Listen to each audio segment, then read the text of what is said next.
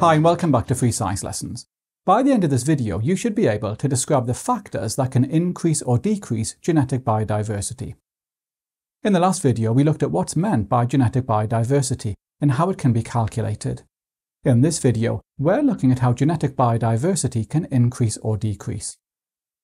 Now, in any population of organisms, there are only two ways that genetic biodiversity can increase. Firstly, random mutations can take place, creating new alleles. Secondly, migration between populations can transfer alleles. I'm showing you here a population of alpacas. Imagine that an alpaca from a different group migrated into this group. This individual may have different alleles, and when interbreeding takes place, these alleles can now enter the population's gene pool. Scientists call this process gene flow. Now, there are several ways that genetic biodiversity can decrease. Firstly, as a result of natural selection, individuals with advantageous alleles are more likely to survive and reproduce than individuals with less advantageous alleles.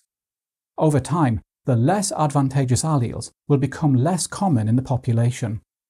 So natural selection can reduce genetic biodiversity. In selective breeding or artificial selection, humans select individuals in a population for breeding. That's because those individuals have alleles which are seen as advantageous. For example, selective breeding has been used to create varieties of cattle and crops. Individuals without the desired alleles are not allowed to breed, so over time, these alleles disappear from the population.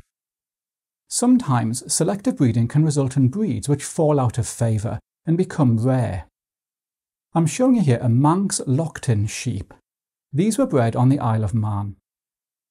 By the 1950s, this sheep breed had become rare, with only 43 Manx loaghtan alive. Because of the small number of individuals, genetic biodiversity within this breed decreased. Sometimes, the number of individuals of a wild species will decrease, for example due to hunting. There are only around 400 Sumatran tigers left in the wild. There are around 200 Sumatran tigers in zoos, and these are bred to increase numbers. However, with such a small number of individuals, the size of the gene pool is very small. Now, another way that genetic biodiversity can be reduced is by cloning plants. Many gardeners take cuttings of plants with desirable features. When these cuttings are planted, they grow into new plants identical to the original. Because these plants are all clones, genetic biodiversity within the species decreases. Now, sometimes the population of a species will crash to an extremely low level. This shows the black robin, which is found on islands off the coast of New Zealand. Rats and cats were introduced to the islands by humans, and this caused the black robin population to collapse.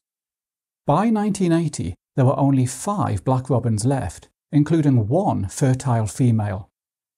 Efforts by conservationists have increased the black robin population to around 300. However, all of these black robins are descended from that 1 fertile female. When a gene pool is severely reduced like this, scientists call this a genetic bottleneck, and genetic bottlenecks severely reduce genetic biodiversity. Sometimes a small number of individuals move, forming an isolated population with limited genetic biodiversity, and scientists call this the founder effect. For example, Royale in the United States is isolated from the mainland, and before 1949, no wolves lived on the island. However, in 1949, a small number of wolves crossed an ice bridge to Royale and formed a population. All of the wolves on the island were then descended from that small number of original wolves, and because of this, there was a low level of genetic biodiversity in the wolf population on the island. In 1997, another wolf made its way onto the island, increasing the genetic biodiversity. Okay, now sometimes genetic biodiversity can change due to random chance. Scientists call this genetic drift. For example, some individuals within a population may not reproduce, and if these individuals are the only ones with a certain allele, then that allele will be lost. This is most likely to happen when a population is small and has low genetic biodiversity, for example after a genetic bottleneck has taken place. Genetic drift is random and is not linked to any feature of an allele. Okay, so hopefully now you can describe the factors that can increase or decrease genetic biodiversity.